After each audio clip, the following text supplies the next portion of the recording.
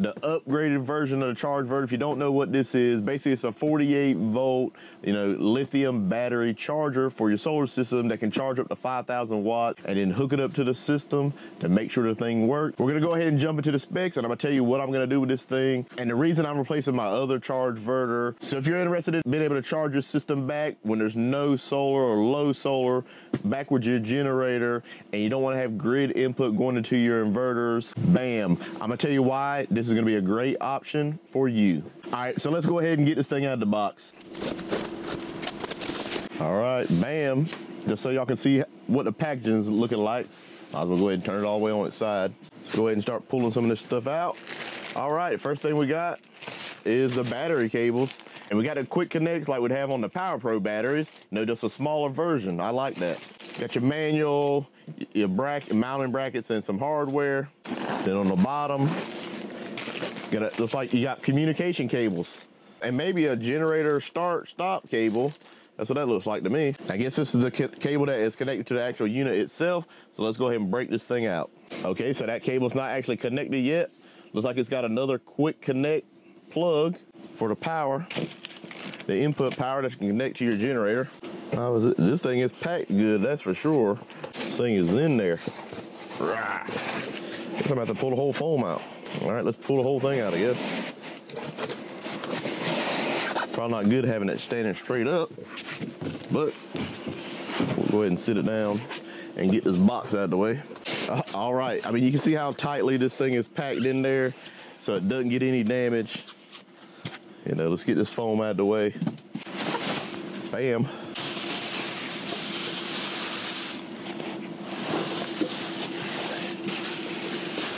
And I like that, how the cables are all quick connect. So man, that's a good looking unit. I like the black. It's gonna match my other units besides, having the yellow. So it's gonna match and look good next to that. As you see, you got the gray and black, so it's gonna match everything. Got a little spec sheet right here on the side. Looking like we got the quick connect and some air access so the system can breathe and cool off. And then the battery quick connects. All right, hopefully you can see that. Let's go ahead and go over the specs. I'm just gonna read them right off on the side here. The AC input voltage is gonna be 90 to 240 volts. So depending on what kind of plug you have on it, you can run it off of 240 or 120. And it's 50 or 60 hertz. Of course, this is going to be depending on where you live at. Your 240 volt AC input max is 26 amps or 5,120 watts. And then if you're on 120 volts input, your max current is going to be 28 amps and your max output power is going to be 3,050 watts. So that's not bad there. You get 5,120 watts out or to 3,050 watts, depending on what you're running. Your nominal voltage, of course, for this charger is going to be 48 volts DC. Your bulk charging voltage is going to be 54 volts DC. Your minimum charging voltage is going to be 43, and your max charging voltage is going to be 57. And your max charging current is going to be 100 amps. And the operating temperature for this unit is going to be 14 degrees Fahrenheit to 131 degrees Fahrenheit. And it says it's IP21 rated.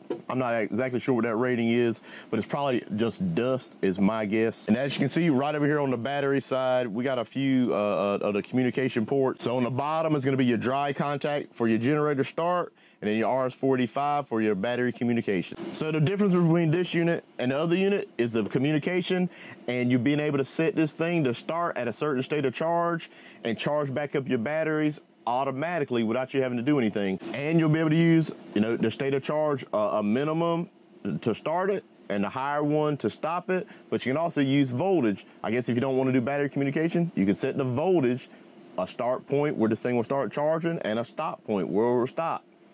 And also, combining that, if you have it hooked up to a generator, for the auto start stop, it'll start it when it needs to, and then when it's done charging, it'll stop it.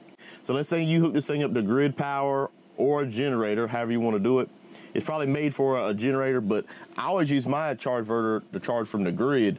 If my stuff gets really low and it's been cloudy for a couple of days, I'll just plug it up to the grid to charge the batteries back some. And the plug that comes on this look like the NEMA 1430 plug, so 240 volts. So those are some great features that I wished were on the first one, and I'm glad that they upgraded and added stuff that people asked about. That's the thing about EG4 and Signature Solar. They're out there trying to make this stuff better for everybody. They're making great inverters inverters, the 6000 XPs that I got, you know, the 18K PV. I mean, those things are awesome. I got 3 of these things, run my house pretty much all the time unless there's not been sun for days and days and days, you know, but I could leave my house, you know, if there's any sun at all, pretty much off grid for probably like a week at a time without having to have any kind of inputs from the grid, as long as there's some sun. You know, it's just usually you're gonna have some cloudy days here and there or rainstorm, you know, just depending on where you live, I guess. But, you know, the longest I've probably ran off grid is maybe like a week. And I have to go back on the grid. Since I do have it at my house, I will use it. But if I don't need it, I just turn it off and don't use it. And if you're completely off grid and you don't have grid access, you can use a generator to charge your batteries back. You know, the same way you can use this thing from the grid. So it's looking like the charger just plugs straight up to your batteries. It's not going to the inverter, and it's just going to communicate with your battery and figure out what the state of charge is, and then start and stop based on your settings. So that's going to be pretty simple. So I guess what I'll go ahead and do is turn the system off, get this thing swapped out, you know, install it on the wall over here to basically mount this little bracket here. We've got a couple of holes that's going to go to the chargeverter, and the ones on the outside, on the top and the bottom, whatever you want to call it, that's going to go into the wall. As you may be able to see right there, there's an arrow right on the front side.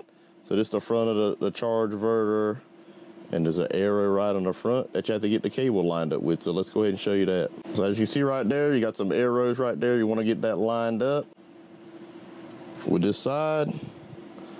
Get that lined up and just push it on. And you might not be able to see it because I had to push it with both hands. But just push it on, and then, you know, if you want to lock it, it's just to the right, unlock to the left, you just pull it right back off. So we'll leave it locked in place. As you can see, quick connects on, got little push buttons you can push to get them right back off. And now we're going to go ahead and hook them up to my Lynx power in bus bar. I'm going to have to turn everything off first. Let's go ahead and do that. All right, got the battery communication cable. See, it's got the yellow ends. Let's go ahead and get that connected. I already hooked up the battery cables, and of course, I forgot to turn the camera on. I'll show you that in a minute. I just got it hooked basically to a bus bar. Red to positive, black to negative. Plug on the top of the chargeverter GC is your battery communication.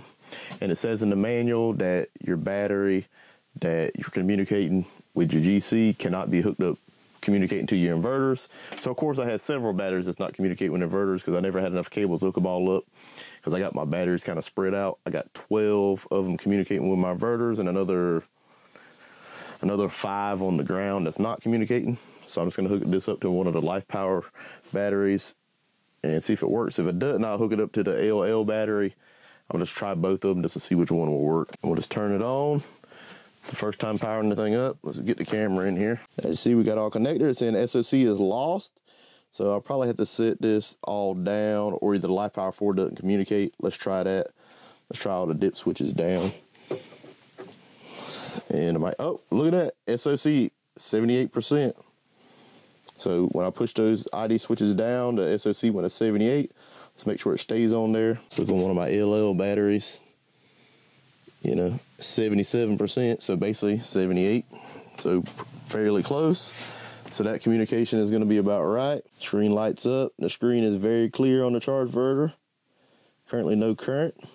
Let's go ahead and set this thing up. Of course, I don't have it plugged up to start charging immediately, but let's go ahead and mess with the settings. Let's go enter. Let's see what happens here. We got voltage, SOC, start 80. Press the down button and it moves over. All right, up, we'll change your numbers. So we'll start it at 70. Since we already got it at 77, we want the thing to start. So as you see, I got it on 70. Let's enter and then go over. And current, let's just take it to a 90. We'll go over to the stop. And we're just gonna make this 80. Since the battery is already at 77, and enter. Let's make sure you can see that because I was trying to hold it and do it at the same time. So you see the SOC start 70%, SOC stop 80. Now we're gonna go ahead and press the escape button to go back to the home screen. And then I'm gonna go and plug it up to make sure the thing starts charging. Definitely sounds like the chargeverter is on. Let's see what we're pulling. All right, see the current slowly going up. Amps up to 14. Remember, I had it set at 90. So it's slowly going up. Definitely a lot slower than other Chargeverter, which I like. It is more of a soft start. And now it's starting to crank up the amps, getting a little more sound out of the Chargeverter. Let's go ahead and get you in there so you can see good. Up to 55 amps. It's just working like it's supposed to. I mean, that is what you like. And it immediately started working, even with the Power4 battery. And I'm pretty sure I haven't even updated this one.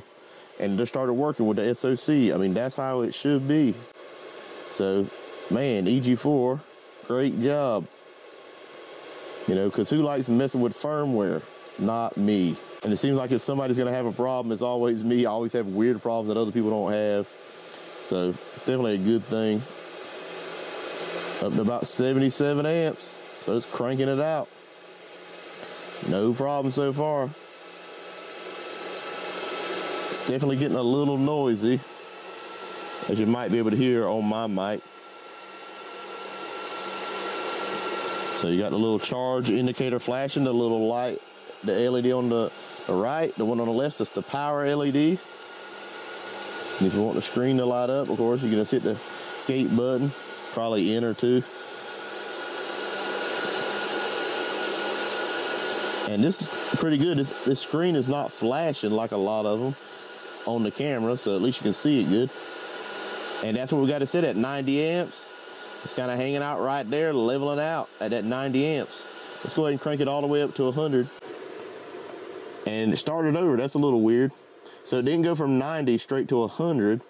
When I set it to 100, it's going to go all the way back up with that ramp, which I guess, hey, it's fine, but you would think since it's already ramped up, that's probably an update they can do. So you would think if you have it set at 90 amps and then you set it to 100, it'd go straight from 90 to 100.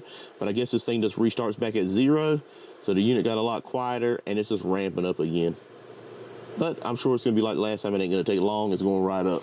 And we'll get like a little better shot of the BMS communication cable, which I just got sitting here right now. So it's just a port right on the top. But you might be able to see there's a port on the bottom. And the one that's plugged into is a 485 on the top. And a BMS communication for the batteries is hooked to this Power4. So my batteries are doing pretty good on the charge. After I get all this tested out, I'm gonna turn it off, of course.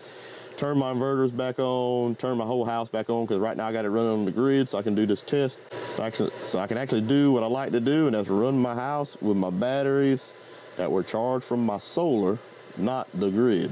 You might be able to hear that in the background, but why that's ramping up, I'm gonna go ahead and tell you what I'm gonna do with this Chargeverter. It's not gonna be just charging it from generators or something like that during emergencies, even though you definitely can do that. What I'm gonna do is move all my loads in my main panel in my house to another panel. That way I can have this Chargeverter hooked to the grid power all the time. And if my batteries get too low, I'm just gonna have the thing charge them back up like 5 or 10% to help me make it through a night that maybe I don't have enough battery power. That way I never have to turn my house on the grid. The only thing I might have to do is I'll leave my EV charger on the grid and then this Chargeverter on the grid. And then if I ever need any power, I can charge my car and save my batteries to run my house at night. And then the Chargeverter, you can just set the state of charge and it'll automatically turn on.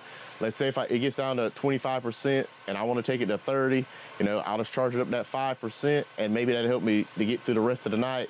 And if it's some night that's going to be really cold or use a lot of power, maybe I can set it up to go up 10 or 15% when it charges. But it sounds completely ramped up now. Let's see what we got coming in and if it's at 100 amps. And the current's at 94.9 amps. And that may have something to do with the battery communication or something like that. Or to be putting out to 5,000 watts.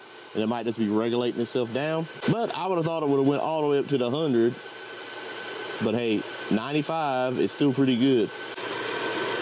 So it's not going up to 100 amps, but it is 95. Maybe if the SOC was lower, we'll have to do some testing when the SOC is lower. It probably will go up to 100 amps. Maybe it's just not doing it because it's at 79%. I would think that would be a little higher, like in the 90s before it starts slowing down, but you just never know since it's only hooked up to one battery, the communication-wise. It doesn't know that there's all these other batteries hooked up. So maybe it's not trying to take it to its limit of 100 amps and worried about turning the thing off, shutting down the BMS. All right, so what do you think about the little Chargeverter so far? As you can see it back there in the background. I gotta do some wire management and clean all this stuff up. But hey, if you want one of these, of course, I'm gonna have this thing linked down below. Definitely has some great features since you can set the SOC, use a generator. I didn't try those features yet because I don't have a generator with an auto start, but I'm gonna have to get one day so we can test that out. But hey, if you're interested, I'll leave this thing linked down below. And if you like this kind of video, go ahead and hit that subscribe button, hit that like button, and thanks for watching.